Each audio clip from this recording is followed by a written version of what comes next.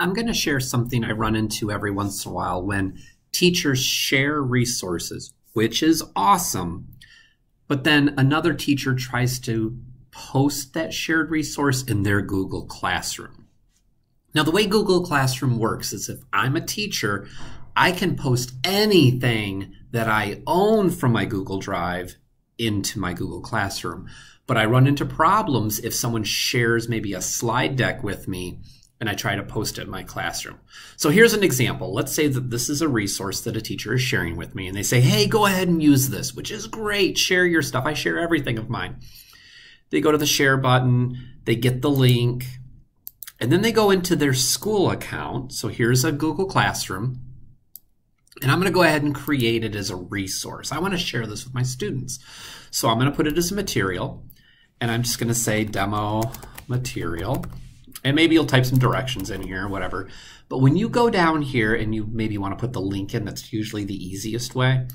And you click the link and you paste in that Google Drive link. And when I click add link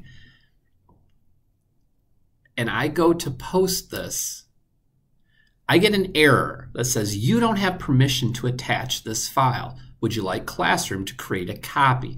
Now, that's great, but what it does is it makes your own copy. So if that original document or slide deck is edited or changed, it doesn't affect your site. Now, if that's what you want, great. Hit the word copy right here. You're done. You have your own copy. You can edit it all you want. That's perfect.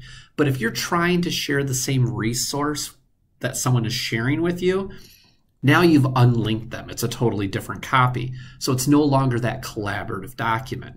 But there is a way around this. So if you don't want your own copy and you do in fact want to share that collaborative document that somebody else owns, just hit the cancel button, close that out.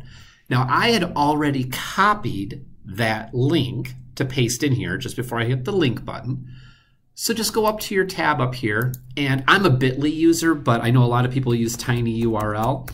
So you can go to tinyurl.com, and the trick is all you need to do is make a short link for it. So I'm going to put that long one right here, and I'm just going to call it shared slides for classroom, because I'm sure that's not taken. Make tinyurl. So I've made a short URL, and it can be anything. You can even just have it be letters and stuff because your kiddos aren't going to type it in. They're going to get the link. I'm going to copy that. And like I said, you could use bit.ly or anything you want. But now when I go down to add that link, I'm going to add that shortened link. And now it says tinyurl.com, shared slides for classroom. This one will work. The Google link doesn't work because Google Classroom says you don't own it. It's looking at a tinyurl link. It doesn't know any better. So when I hit the post button, magically it works now. So now when my kiddos open it to view it, it's going to act the way it's supposed to, and this will in fact go to that slide deck as I wanted it to do. So it's kind of a cheat that if you're in Google Files and you want to share with other teachers in your grade level, you won't have the ability to share a collaborative document unless you make a short URL. And like I said, you can use tinyurl. I'm a bit.ly user. I like bit.ly because there's an extension and it saves them all and it's pretty convenient. But there's other ones. That's just a really good workaround. So now this account, my school account, can in fact post documents, slide decks, whatever from Google that I don't own that are shared with me. So a quick, easy way to get around that error message you get when someone shares a file with you and you want to share it in your classroom.